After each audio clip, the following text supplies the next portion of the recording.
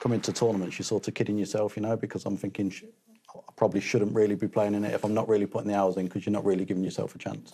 I suppose people do things different ways. I mean, Hossein thought maybe, you know, you might want to take a break, but obviously you enjoy playing. I know that, I mean, you took quite a long break after you won the World Championship. I don't think you picked up a cue for 2 or 3 months, did you? It's a long time to be away from the game, isn't it? Yeah, I was just playing golf, you know, and just enjoying a bit of time off. Yeah. And then I practiced, obviously, up until just before the European, when I started sort of putting my cue down a bit. I mean, probably ever since I basically come out and said, obviously, like that I'm suffering at the moment. Since then, I've not really played that much at all. And since you did come out and, you know, explain your problems, and do you feel like there has been a kind of a weight lifted? I mean, or do you even feel even more under the spotlight now? No. I feel as though I should have done it a long time ago. You know, I've been suffering for a few years and bottling everything up and not really saying anything. I've been on medication for probably 4 or 5 years now.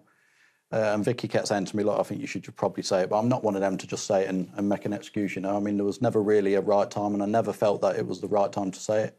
It was just, we was travelling home after the Masters. Vicky had gone into the services to get a drink, and I just sat in the car and just sat there just staring out the window and just felt I can't carry on, just keep bottling it up and trying to hide it all, you know, and just basically wearing a mask, like I said in the tweet. So I thought the best way to do it, rather than just make an announcement and say it in an interview, I thought if you do it on Twitter, obviously there's a lot of people on there, it's probably the best way, and it felt the easier way for me rather than just verbally say it in front of the camera. So you know, all these world titles you've won, you've done even better to win them. You know, thinking about it, I follow cricket, as you know, and I've read a book about a cricketer, I won't mention his name, but he said that he had issues, you know, he had sort of mental health problems. Yeah. But when he was out in the middle batting, no one could get near him. He was out in where it should affect him badly. Yeah. In his case, that was his safe space. And maybe, you know, at the Crucible, when you've won all these world titles, given you said it's been going on a few years, is that a safe space for you out there at the Maybe. table? I mean, when I'm at the table and obviously you're working out the breaks, you sort of think of nothing else other than the shots you're playing. The hardest part for me, I find, is when I'm sitting in my chair and trying not to think about too many things. And it's not really snooker related, it's just a lot of things off the table. 2016, I was in a bad place. Even when I won the Worlds, I mean, 2 tournaments before I played and I missed both of them, wasn't going to play in the Worlds. And even Vicky said now, if you look back, even when I'd won the final and I picked the trophy up, Vicky said she came to the table with her and Sophia. And I basically just looked for them as if there wasn't even there, and she knew that I wasn't really right then. But, you know, I mean, like I say, I've been suffering for a while, been on different medication. Doctors put me on another different medication, and I'm working hard with this doctor. Got another session with him tomorrow morning. So hopefully now, like you say, I've mentioned it, I feel as though half the battle is won, but there's still a long way to go. Do you feel that you can be more yourself? You know, you talked about, you know, a mask and, you know, a facade of, you know, listen, you are the jester from Leicester, you know, and, you know, you chat, we have fun.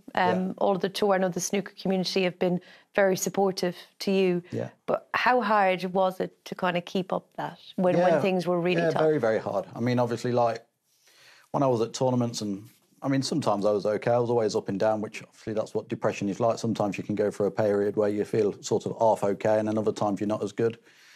But I was doing it for a while, you know. I mean, people were saying to me, "You okay?" And I was just like, yeah, fine, when really I knew that I'm not, where at least now, by coming out with it, if somebody says, "Oh, are you okay?" and you're like, "Not really, I'm having not such a good day." I mean, especially at the Masters, even yourself, Rachel, when you came up to me, even during the match when I played Barry, you said, "Oh, you just didn't look yourself out there." And basically I just ignored what the situation was and said, no, I'm fine, I just played poor. But Vicky knew at the start of the match that going out there, it was going to be tough, because she knows me as good as anyone, and she knows that if I'm in a good frame of mind, she knows what I'm capable of. But she sort of said to me after I'd lost, she said, look, obviously going out there, I just didn't fancy you to win even before the start of the match, because I knew how you was. Yeah, I did notice, you know, even at the Masters, and I know, listen, we've done so many losing interviews. They're never nice, they're never easy, whoever the player is. But, you know, I did see something in you then. I was like, are you okay? Yeah, and I didn't want to just, I mean, there's, like I say, there's never a right time to do it. If you do it after you've lost, people say, oh, it's an excuse, obviously, like, because he got bashed up with Barry and stuff, which was never the case. But, I mean, whenever I'd done it, people could use it as an excuse, you know. And like I say, didn't really feel a right time to do it. It's just I was sat in the car, just basically staring into space, and I thought, look, I just can't carry on, obviously, hiding it, you know. Yeah. I felt as though, obviously, I needed to come out with it.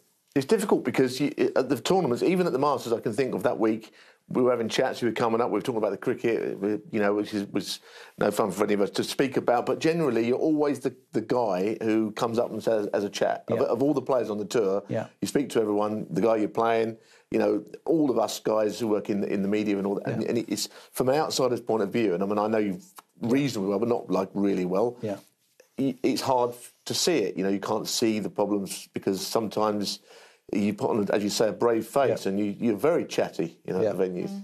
Yeah, I mean, it's tough, and you try and explain to someone what you're going through, and unless they've been through it themselves, it's hard to sort of relate to how you're feeling, you know. I mean, from one day to the next, I just don't know how I'm going to wake up. I could wake up tomorrow and I could feel sort of half okay, or I could wake up and think, oh, it's like every day just seems like 48 hours long at the moment. Well, listen, it's a battle, clearly, but you've really shone a light on it, you know, because we see you as a happy-go-lucky, fun person, but really, you know, I'm sure there are many people in sport and, you know, in life, you know, going through these struggles. Hopefully you can find some inspiration and enjoyment here in Wales, because to be fair, the crowd, the fans, they were good, you know, today, and a good atmosphere, nice venue, and I know this tournament's very special to you. Yeah, of course. I mean, that's probably the most I've played in front of for a while, you know, whether because I've made the announcement they feel sorry for me and they've all come crowding in. But no, you know, I mean, I've had great support since I've come out with it. There's a lot of people on social media saying, look, obviously, if you need to chat, I'm here.